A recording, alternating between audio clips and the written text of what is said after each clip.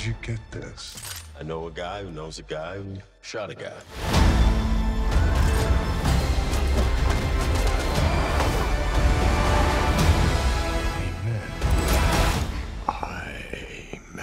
IMAX. Yes. That's us. It's fantastic. So to kick things off, I wanted to ask you, have you ever heard of the fan theory that each John Wick film is about one of the 5 stages of grief? How do you respond to that? Yeah, I remember seeing that. We haven't done anything like that intentionally, but if it's clinically accurate, then I know that we're authentically trying to, I'm characters in grief, so there might be a correlation there. I don't know, what are the 5 stages? There's like grief, sadness, anger.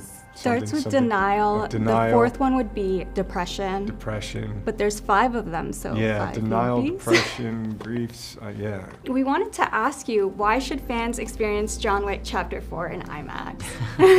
Because it's cool. No, actually, Keanu and I started the whole franchise because we like the movie experience. Not just movies, movie experience. Some of my best memories are in a movie theater. Keanu and I decided when we were going to do something like this, like, we didn't think anybody would ever see the first one.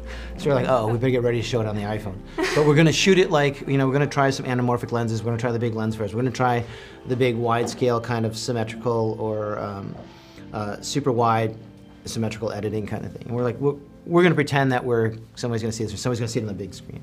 Cut to now, John Wick 4 was entirely shot to be seen on the big screen, on IMAX, on the you know, laser projectors, the big screen. We pushed our color range so far on this one with the highlights and the contrast, which, of course, on IMAX gleams, not to mention the sound. It starts with the love of cinema. And it starts with that with our director, Chad Stahelski, and with me, and with the DP, Dan Laustsen, who's remarkable. It goes into like cinema, thinking about the lenses, the camera bodies, looking at the framing. Everything is thought in a cinematic, big frame format. You know, just the way all of the composition, all of the aesthetics are aimed to that experience. That impactful environment is much more intense, pleasurable, and memorable. The first punch of the movie is meant to shake your chest, and the last little bit of soundtrack on the movie is meant to make you choke up a little bit. And it's hard to get that from a smaller device, but if you're sitting in the room surrounded by other people that are on that same emotional ride as you, it's a completely different experience, let's face it, right? One's complete immersion, sensory immersion. One is a relationship, an isolatory, I'm holding a device, I'm sitting on the TV, I'm sitting on my couch, but when you're in that IMAX theater and the room is shaking and you can feel the excitement or the sadness or the trepidation or just the exhilaration from the person next to you, you get a different experience out of it. This is kind of a fun one. So with John Wick Chapter 4, he goes all around the globe. In your mind, do you think John Wick is traveling commercial? Is he going private, stowing away? Yeah, we think about that all the time, actually. And it's, for me, in John Wick Chapter 4, he was moving through the, and I hope it comes across that he's moving in the underground, in the Bowery King world. And so I always thought of him, if he's flying, like he's in some container. You know, he's part of some kind of, he's not commercial and it's not private. It's like, you know, it's, I don't know, shipping. He's like a shipping object. Cargo. Yeah, he's like cargo. He's contraband. What was it like? I know you stopped by the IMAX offices in Playa Vista a couple times. Yeah. What was it like for you to see it up on the IMAX screen? That's always, at post, if people understand how long post goes, it was like 89 weeks for me. It was a really long post on this one.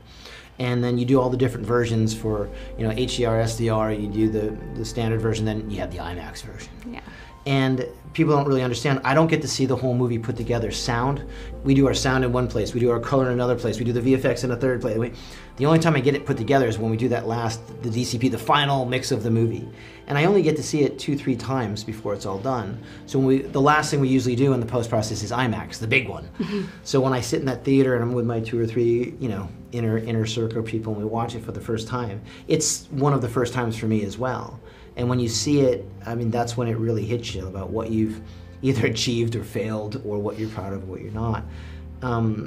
As a director, it's probably one of the most satisfying, most electric the feelings I've had on this whole journey of 10 years is when you sit in that theater and you're in IMAX, you're sitting there, and you get to feel it and hear it and see it for the first time, it does put a smile on your face.